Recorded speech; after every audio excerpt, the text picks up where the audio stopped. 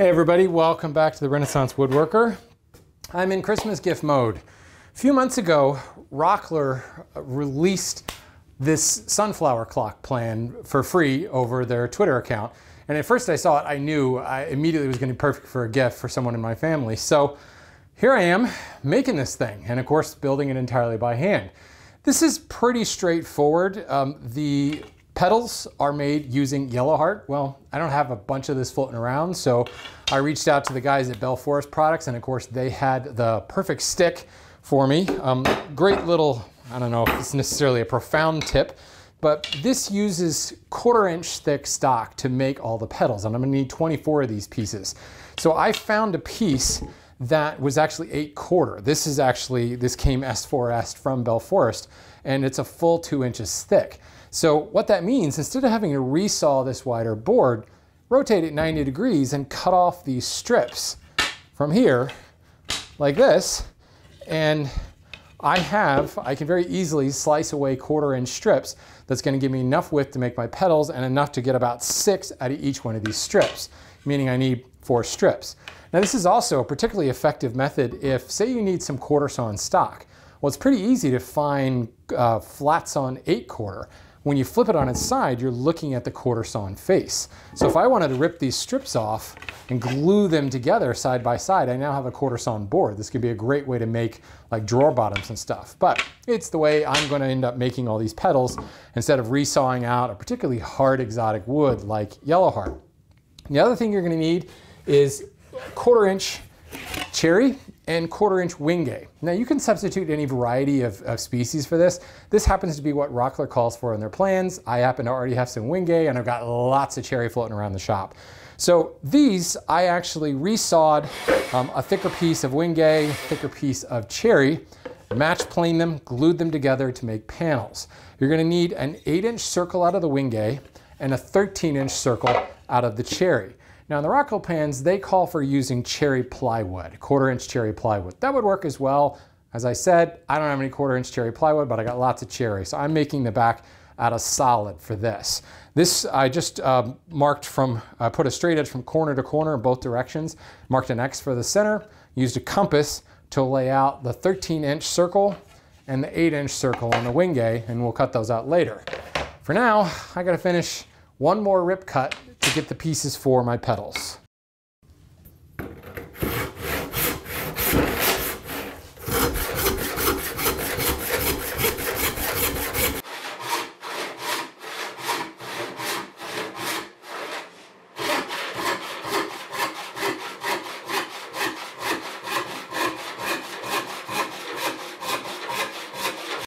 Okay, there's my 4th strip, and that's going to give me enough material to make 24 pedals for my clock. I can move that block of Yellowheart out of the way. Now, whatever stock you need to get for these pedals is obviously going to vary pretty dramatically. What you ultimately need is, again, 1/4 inch thickness. I'll plane this down to a final 1/4 inch thickness. The individual pedals are actually 4 1/4 inches long. I'm not going to lay this out exactly right now. I just want to get some basic measurements. They're 4 1/4 inches long, and they taper on both sides symmetrically to create a little pedal. On the far side, they need to be 1 3/8 of an inch wide, and they taper down to the near side to 5/8 of an inch. So in getting your stock, you're going to need enough to get 24 4 1/4 inch long pieces and a maximum dimension of 1 3/8 of an inch. So for now, I want to go ahead and flatten faces, get parallel faces, and get down to a 1/4 inch final thickness.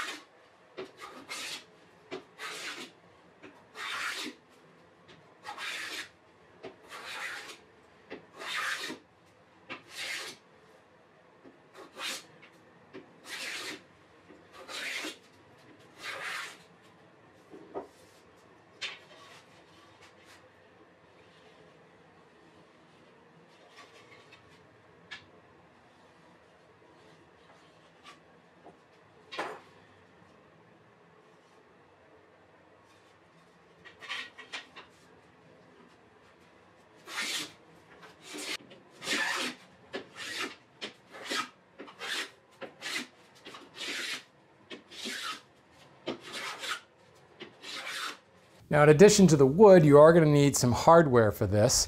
You need a 3/4 inch face or 3/4 inch thickness face clock mechanism, and that comes with all the fastening hardware. And then you need the 2 popsicle stick hands. Now, Rockler sells these as well and in a metal, both white and black face. And I actually found this a little misleading. On the Rockler website, it lists them in brass and black, and what I really wanted was white. Well, what they don't say is that it's black one face, white on the other face. I ended up buying both the brass and the black just in case I wanted to mess around with it, or if I ended up painting them. You can also just use popsicle sticks. If you happen to have some floating around that aren't stained red from your strawberry popsicles or purple from your grape popsicles, they will work just as well. Again, we'll include the links to that hardware. The important thing is that you've got a mechanism that has a spindle long enough to be able to go through 3/4 inch material, but no thicker than 3/4 inch material. So grab your turning saw or coping saw and saw out both the wingay and the cherry circle close to the line, as close as you can. And then you need to follow up with a spoke shave to bring it right back to the line. The closer, more consistent your saw cut will be, the faster the spoke shaving work is going to go. Certainly the circles don't have to be perfect, but you do want them to look like circles. Just make sure you pay attention to the grain direction. As you work around the circle, the grain direction is going to reverse on you several times. So you're going to work up to the top, and then you have to work from the side back to the top, and from here down to the bottom, and from here down to the bottom, working all the way around the circle. It's really 4 different grain direction switches that you have to be very conscious of as you're working with that spoke shave. Keep the spoke shave setting light, and you'll see when the grain starts to reverse on you, and you can switch. And that's what's nice about the spoke shave. It's just real easy to switch from pushing to pulling. You don't have to flip anything around in the vise.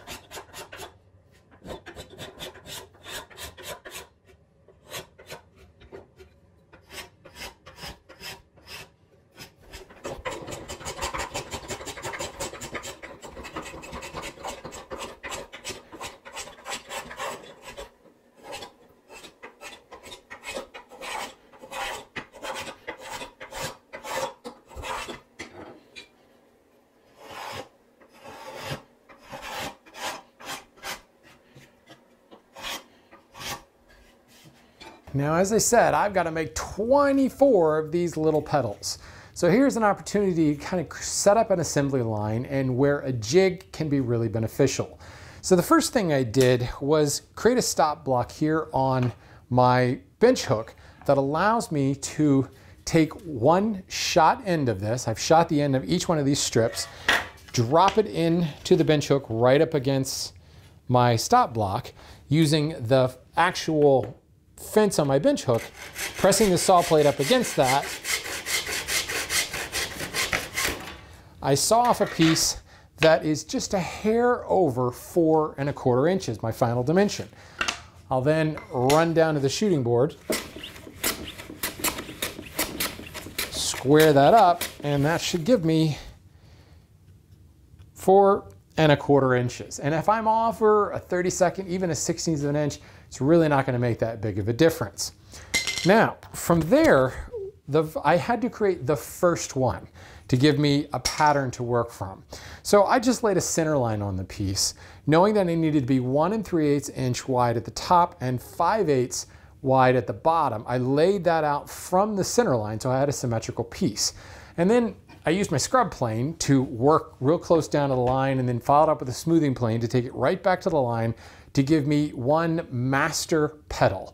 Again, it's 4 1/4 inches long, 1 3/8 at the top, and 5/8 at the bottom. With this master petal shape laid out, I could then use a little bit of plywood to create a pattern.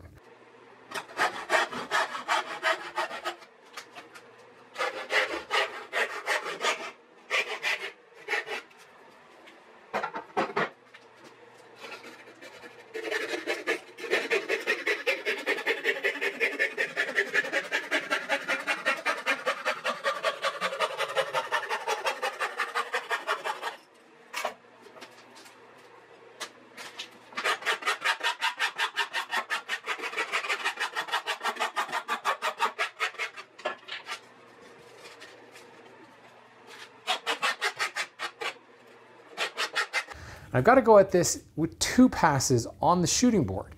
The first one takes the square block, drops it in place, and cuts the first side.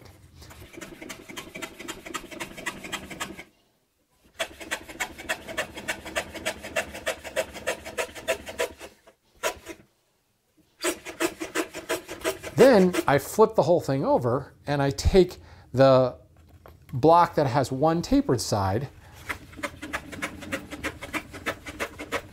drop it in, and it cuts the second tapered side.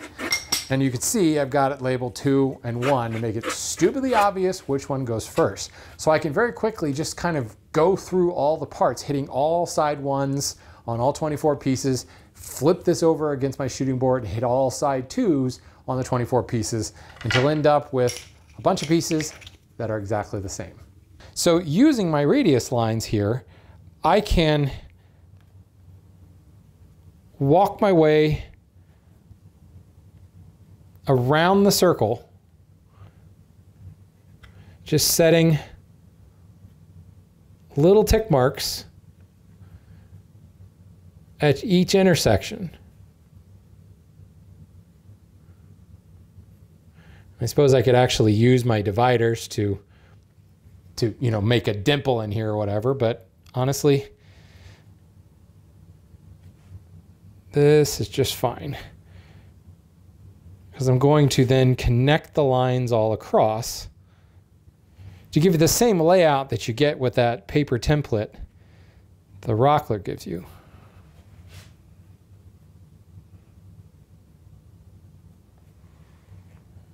And we come back to the beginning. So now, as I line this mark with this mark, and as long as everything continues to go through the center, you know you've got it lined up. So you're just lining up the tick marks you made on the edges through the center mark. Work your way all the way around.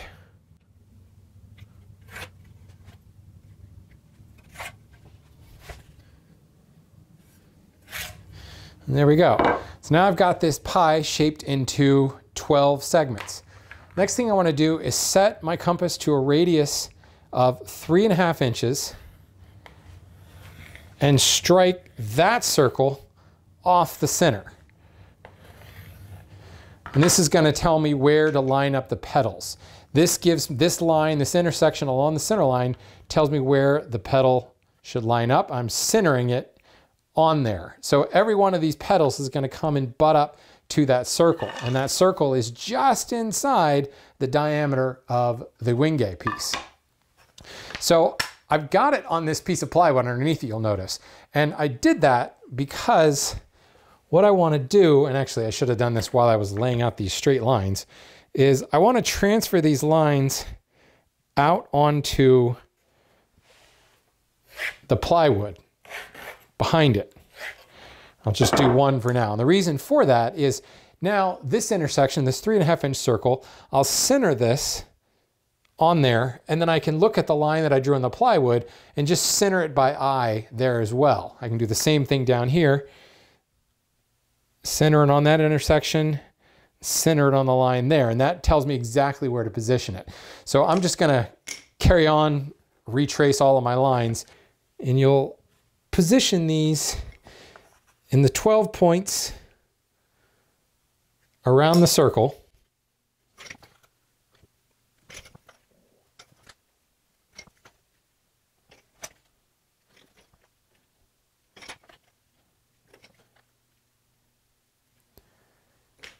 And now with those 12 in place, I just come back and put the next 12 just centered in between each one. And here it's real easy to just line everything up by eye.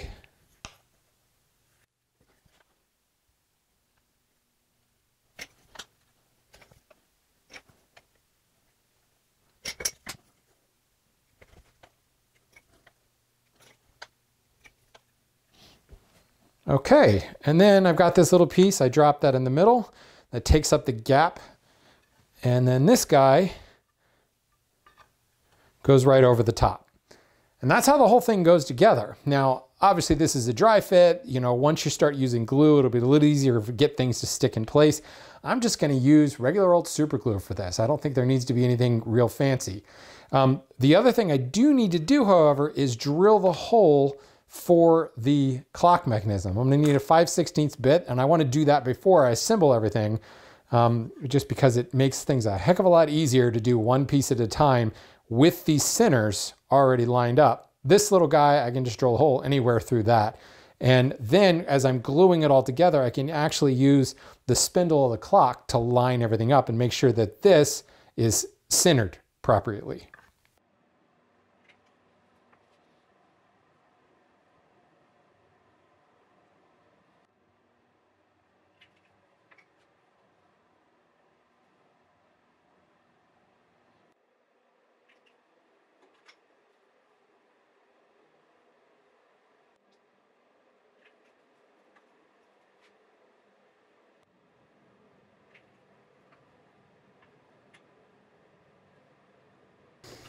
Ta-da! We have a sunflower clock.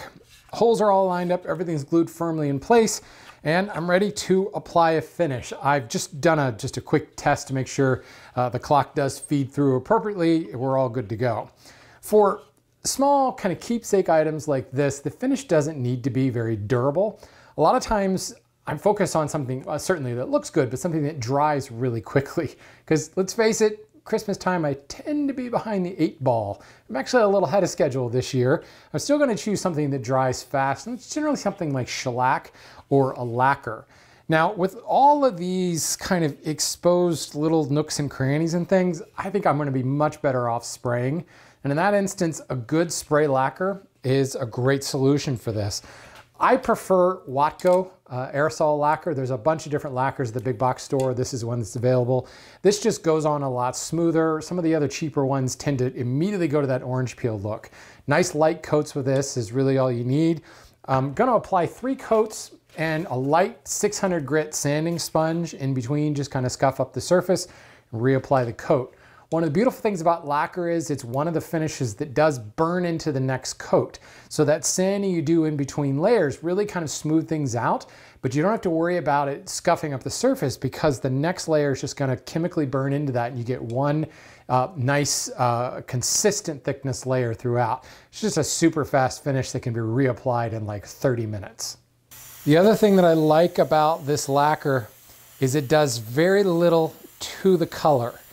In Wingate in particular, it looks really pretty in its unfinished state, nice chocolatey brown, but a finish that's gonna soak in a whole lot turns it like basically to ebony, and you lose that chocolate color and you just end up with black. This is gonna maintain that nicely. And that, my friends, completes this project. The clock hardware, pretty easy to install. It comes in with comes with a built-in hanger. There's a rubber washer that goes between the mechanism and the back of the clock just to prevent things from slipping around. You put a brass washer on the spindle and then tighten down the nut that actually fastens everything to the clock itself. That's a little bit fidgety just because it's so small. Those that have smaller fingers may have a little bit easier time with this.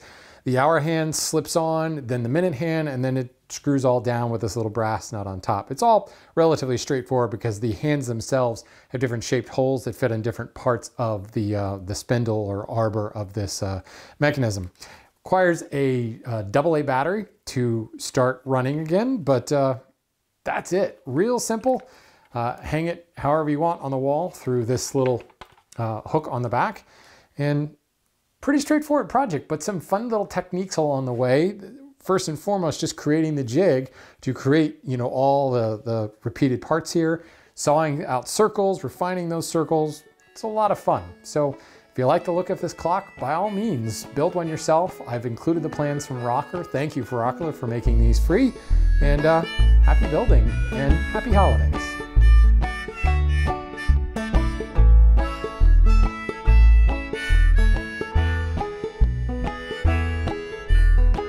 Teach a man to fish. You've heard the old adage. Learn skills to get yourself free. Get your kicks by getting back.